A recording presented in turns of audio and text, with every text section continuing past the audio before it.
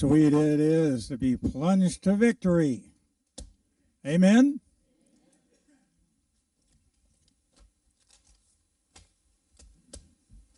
There's more verses to that song, but as there are in so many of them that we have in the book, but we just had those two printed, first and third, wasn't it, Joanne? Yeah. I love the second one. Guy, you know, and he finds Jesus and he's healed. Yeah, I like it. Let's pray. Lord Jesus, thank you for the wonderful day you've given us today already. How beautiful these days are now in the fall. We look ahead to celebrating your birth. And but before that, we're going to have Thanksgiving. And Lord, you just remind us at Thanksgiving of all the blessings that you just pile on us, pile after pile of blessings during the year. And but we're reminded that those blessings are given to us for a reason, and that is so we can be a blessing to others. And that this class itself is a blessing. And it's so wonderful that you've given us all of your people in the body of Christ, your body, to share with each other our lives, our sorrows, our difficulties, but also our joys. And so thank you for the class that we have and the teaching that we have and the fellowship that we have in this class. Through Jesus Christ we pray. Amen. I would just like to introduce my dear friends, Susan Coulter and Carol Brodigam, and they'd like to share a message with you. They're twins. Do you want her to sing for you? Been friends for like 30 years. I'm going to talk. Do you want to sing for her? Okay. Okay. Good morning.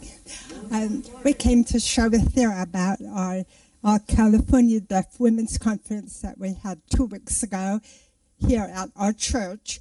The Deaf Church does this women's conference every 2 years, and we invite speakers from out of town to come, and we invite deaf women from all over the state of California to join us for this event.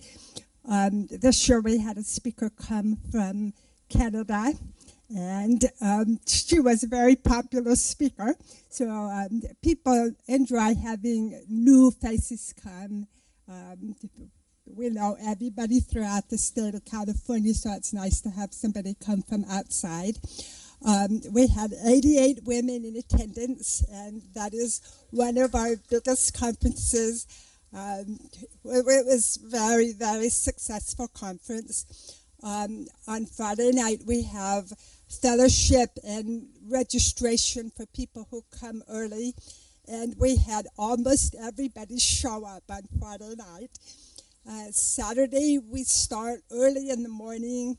We have like a continental breakfast, and then speakers all morning, then lunch, and then speakers after lunch until about 3:30. I think we stopped about 3:30. Then everybody has a break. In the evening, we have a banquet, and we did the banquet off campus. And it's a little bit formal, and the men in our ministry took care of the banquet. So they brought in all the food and set up everything for us and served the women during the banquet.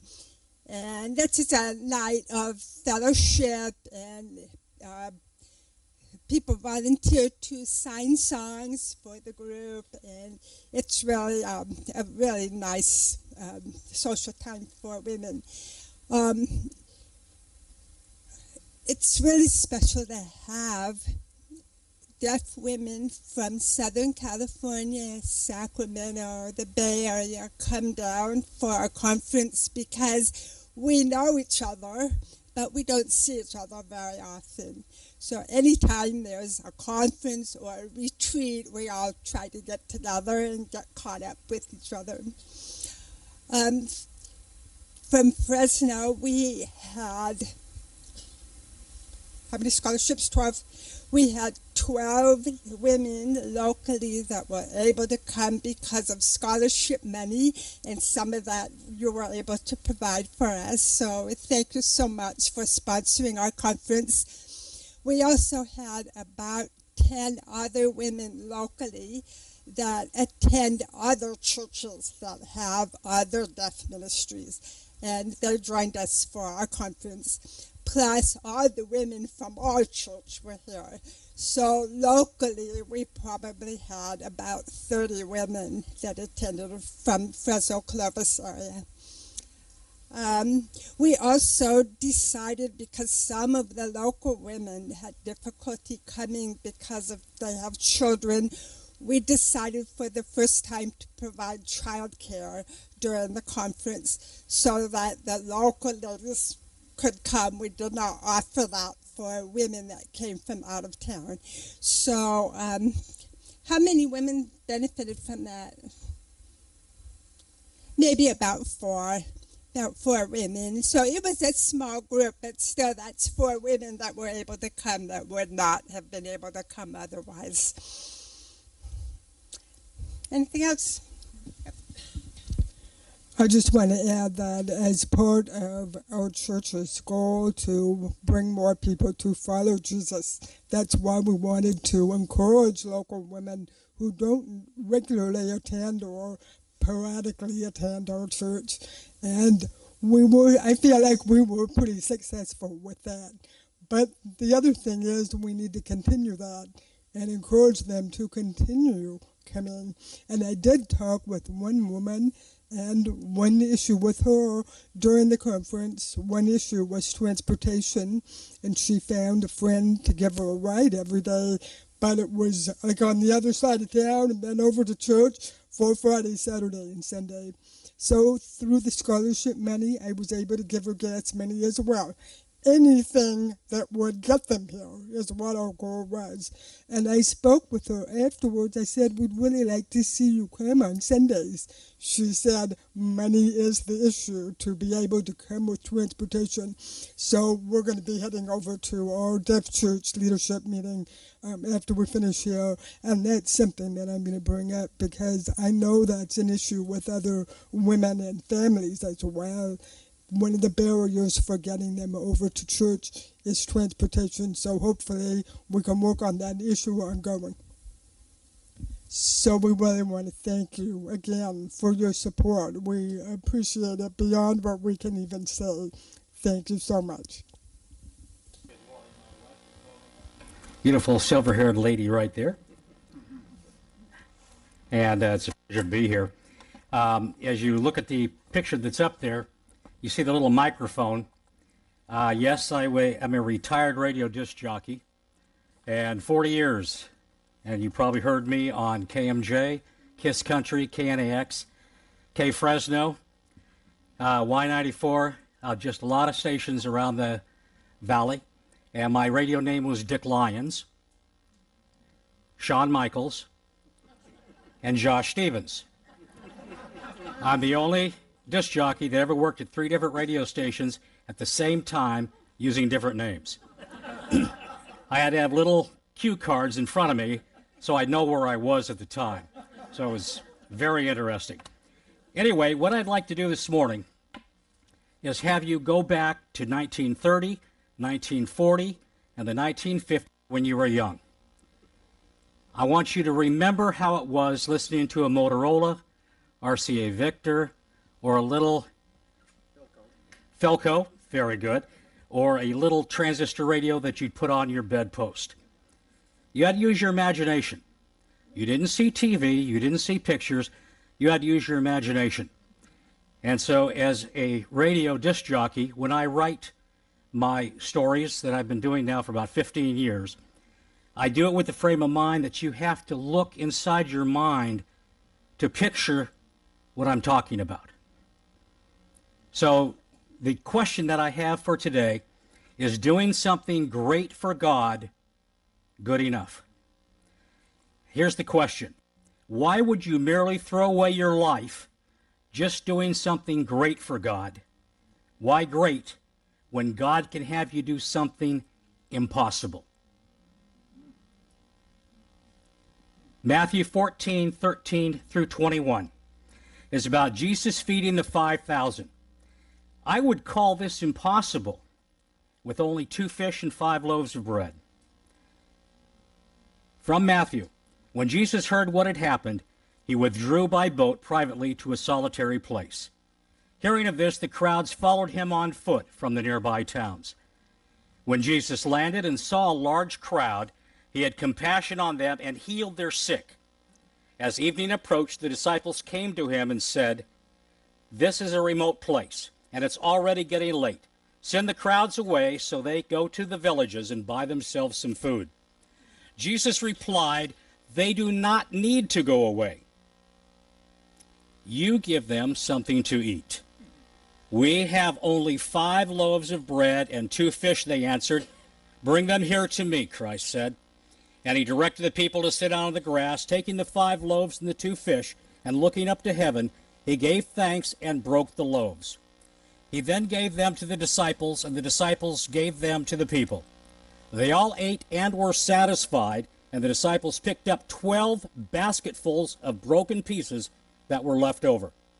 The number of those who ate was about 5,000 men, not counting the women and children. You have to realize that Christ is in a period of mourning for his cousin John the Baptist. He sought solitude after he received this news. He did not have time to dwell on the news, but continued with his ministry. Jesus performed some miracles as signs of his identity. He used other miracles to teach important truths. But here we read that he healed people because he had compassion on them. Jesus was and is a loving, caring, and feeling person. When you are suffering, remember that Jesus hurts with you. He has compassion for you. Jesus multiplied the 5 loaves and 2 fish to feed over 5,000 men who were present, besides the women and children. Therefore, the total number of people Jesus fed could have been 10 to 15,000 people. The number of men is listed separately because in the Jewish culture of the day, men and women usually ate separately when in public. The children ate with the women. This was Mission Impossible 1. And now, let's look at Mission Impossible 2. Matthew 14:22 through 32. Immediately, Jesus made the disciples get into the boat and go on ahead of him to the other side. While he dismissed the crowd, after he had dismissed them, he went up on the mountainside by himself to pray. When evening came, he was there alone, but the boat was already a considerable distance from the land, buffeted by the waves because the wind was against it. It was 3 o'clock in the morning, and the boat was being tossed back and forth. The wind was hitting from all sides. Normally, you would steer into the wind to avoid problems, but the problems were already there. Verses 25 and 26, during the 4th watch of the night, Jesus went out to them, walking on the lake. When the disciples saw him walking on the lake, they were terrified. It was a ghost, and they all cried out in fear. The disciples were crying, screaming, and yelling in fear, grown men afraid of what had come upon them in the lake. Verses 27 through 28, but Jesus immediately said to them, "Take courage. It is I. Don't be afraid." "Lord, if it's you," Peter replied, "tell me to come to you on the water." "Come," he said. Then Peter got down out of the boat, walked on the water, and came toward Jesus. But when he saw the wind, he was afraid, and beginning to sink, cried out, "Lord, save me." Immediately, Jesus reached out his hand and caught him. You have little faith," Christ said. "Why did you doubt?" And when they had climbed back into the boat, the wind died down. Then those who were in the boat worshipped him, saying, "Truly you are the Son of God." Understand, at this point, all 12 of the disciples could have asked to walk with Christ. 6 could have asked. 3 could have asked. But only one, and that was Peter, who asked. Dr. David Gibbs Jr. is an attorney and an evangelist. A sermon he preached goes along so well with the impossible mission. He was traveling at night with a black preacher on their way to a revival meeting. Being late at night, they had plenty of time to talk. The preacher told Dr. Gibbs, "I asked God for the impossible. I asked God to allow me to lead at least one soul a day to his glory. So for the past 7 years, I have had the honor of doing so." Dr. Gibbs couldn't believe what he was hearing. He had never heard of such a thing. Knowing who this wonderful pastor was and knowing he wouldn't lie to him, asked him how he did this. "I asked God," the preacher replied. "This is what Peter did getting out of the boat. He asked to do the impossible. Every midnight, my soul patrol day starts. And since it's about 1 a.m., we will be stopping for gas soon, and that might be the place." Shortly, the two pulled off the freeway into a mega neon-lit gas court. As they were driving to a pump, the pastor turned to Dr. Gibbs and said, "There's a girl behind that counter inside their store. She might be the one." After filling up their car, the two men entered the area to get coffee and pay for the gas.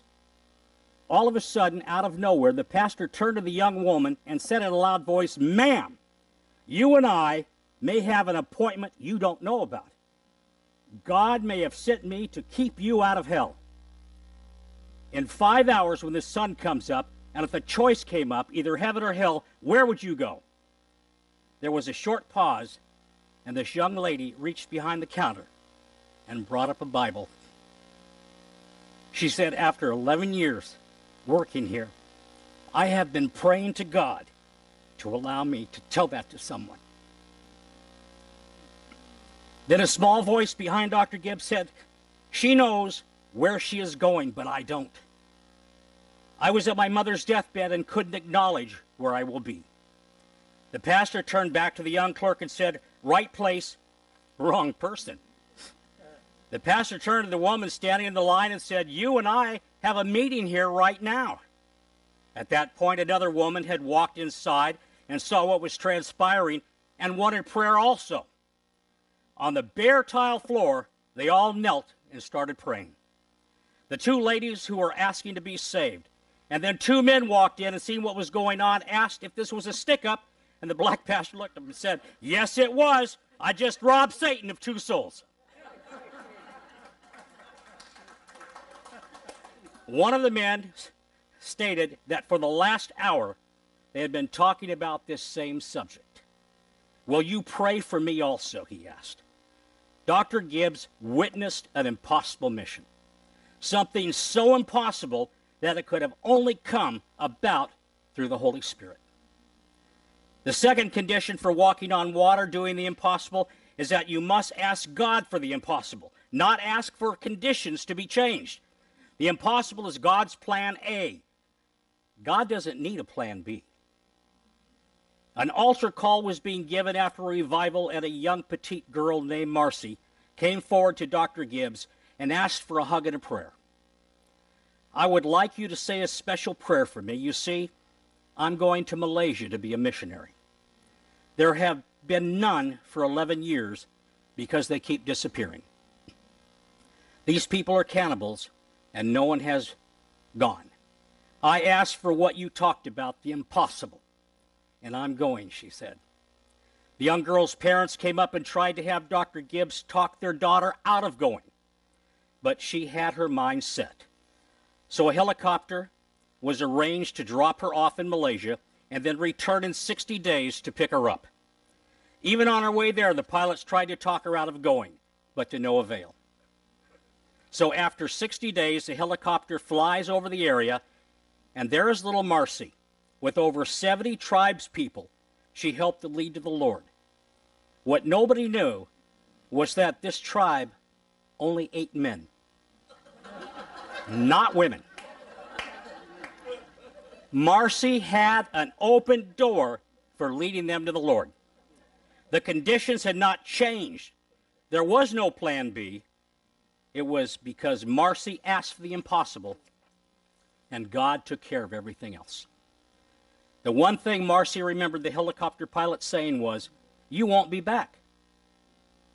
You will be dead, so don't go." Marcy looked at the pilot and said, I don't have to come back. I only have to go. The third condition for Peter walking on water, doing the impossible, was getting out of the boat. You ask God for the impossible, don't ask for conditions. Tell Christ your faith is in him and step out of the boat ready to do action. There are no conditions, such as age, size, occupation, that can stop you from doing the impossible, and not just the great. Our God is not a God of great, but a God of the impossible. Dear Heavenly Father, as our minds and our hearts are looking to heaven towards you, Lord, we pray that we are always open for your leading and your guiding and for what you have planned for us. We just take the faith to ask you. Pray that you'll go with us today, be with us, abide with us, and keep us, both now and forevermore. Amen.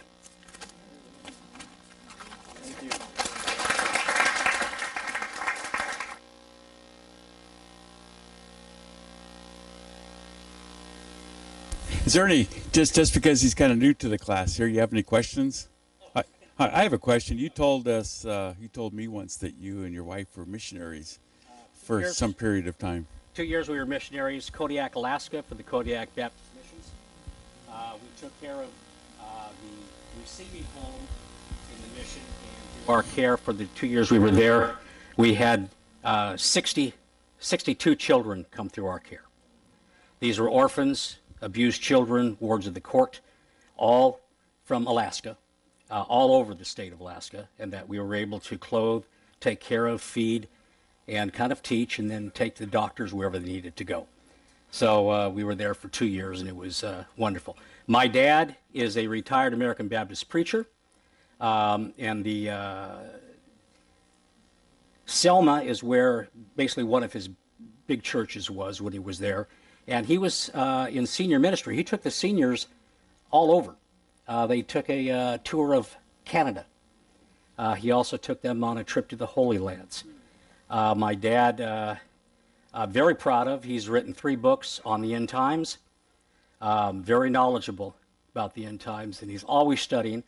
It's hard for him to concentrate now because of his age, but he does the Bethel Lutheran Home in Selma. He does the ministry on Sunday afternoons, and he loves doing that. So preachers never retire, which is sad. I am retired, though. You were talking about heart conditions. I've had a quadruple bypass. I've had a double bypass. I've had 5 stents. So I should not be here. I already agreed with the Lord. You can take me home. Apparently, he didn't want me to go yet. I always have the saying, you'll know when it's time to go when the Lord hangs your last picture in your mansion. And so apparently my paintings aren't up on the wall yet. Anything else? Anyone wanted to ask anything? What years were you doing the radio on KMJ? Okay, I started radio in 1968 in a little town called Porterville at K-Tip. That's where I started. I was going to college there. And then went in the Army. I was in Vietnam for 2 years. Well, not the whole time in 2 years, but during the time I was in Vietnam, came back, met my wife in Spokane, Washington. Very strange story on that one. Sometime I'll have to tell you about it. Okay, Monica, stand up. This is my wife, Monica. We've been married since 1973. We have 3 kids and 8 grandchildren. So it's been pretty nice. But I was my dad asked me to go teach a Sunday school class at a friend's church. And I said, I just got back from Vietnam. I just got home. He asked me to do that. I said, oh, all right. I couldn't say no. So I went over there, and this lady was there on a date. She came with a guy, yeah. But I thought she was really cute. Well, she thought something too, because I was only there for 4 Sundays, 1 month to teach there. And she came back the next 3. And so I didn't see her after that. And she saw my younger brother's name. She worked for the school district, saw my younger brother's name and wrote the phone number down, which is not right. You can't do that. And she called me and asked me if I'd like to go bowling and join a bowling team with her and her parents. And so that's how we met. And then 8 months later, 1 year from when we met, we got married. Yeah, 6 months of dating. So it wasn't a long courtship, and I'm still wondering if it's going to work. But we wound up here. Our oldest son is an associate pastor in Adrian, Michigan. He has 5 children. I think it's the water back there, but he's doing very good. And our daughter and granddaughter are staying with us right now, and then our youngest son and his wife are getting ready to move to Adrian, Michigan, or Tennessee, or Tacoma. Their house is up for sale and they're moving, so they aren't sure where they're going to go yet, but they're on their way. Hey, so Tom's question was, what years did you work for KMJ? Yes. Oh, I'm sorry, I got off. Do you remember when the Kalinga earthquake hit?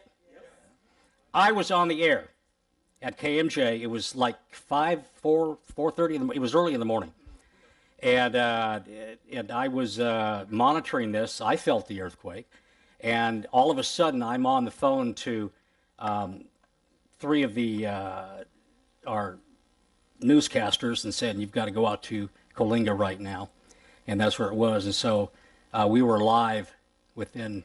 I think it took them 40 minutes to drive out there. And we were live, and we had New York, we had all the Eastern stations calling, and so we were instant. It was that fast that it happened. So that tells you when I was at KMJ the first time. And then, I don't know if any of you remember Captain Scotty. Yeah. I worked with Captain Scotty. I was up in the helicopter. And were you in the helicopter when? No, I was not there when his helicopter came down. And I think that's one of the reasons why he left. Yeah, it was in the water. But to tell you how old it was, I was working K-Make just at the time when, let me think, there's still the Stones, the Rolling Stones were in town, and we had them sitting on the floor in the studio. And that was a long time ago. That was back in the 60s. That's when I started. And so from K-Make and then went into country. So I was with the country. I did mornings for a little station called Kino. So if you remember Kino.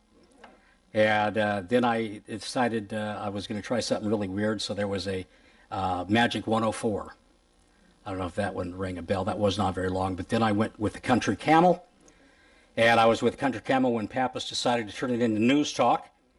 And so from the K-Make News, I went over to the Pappas News, and I was doing the ag reports. And my biggest one was a friend of mine. I was able to interview Fess Parker, and that went national. And my wife and family, we got to go over to Fess's grand opening of his winery. His winery in Los Olivos. And he had a little group there called Sawyer Brown that was entertaining. And my daughter went nuts because she got to meet all of these people. Alan Jackson was here. We went on his bus. My daughter was taking everything, piece of paper she could find out of her pocket to have him autograph it. So kind he did that. Yes?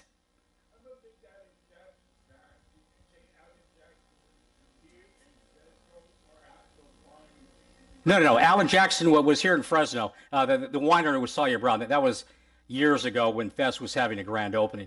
But a lot of the country acts that were here, my daughter couldn't wait for someone to come to town so she could go with me. So she got to meet all these famous people. And the biggest star I got to meet that I really liked was when I worked at Channel 24 was Robert Vaughn. He had a collection of Man from U.N.C.L.E. books. And I had my son come down with 2 of them, and he autographed them for me. Very nice gentleman, very nice. But so were you a Christian during this whole time, or so during all these times that you worked for these radio stations? So yes, good. Yeah, it's been an amazing ride. The only time I had any problems with when I was in Vietnam, and I'd always told my dad, said, God had a rope around me, and he'd only let me go so far, and then he'd yank it. So I made it through Nam, came back home, and Lord turned my life around, and that's why I was able to meet such a lovely lady. And it's been fun. So it's been interesting. All right. Well, Richard, thank you very much for sharing Thank you. today.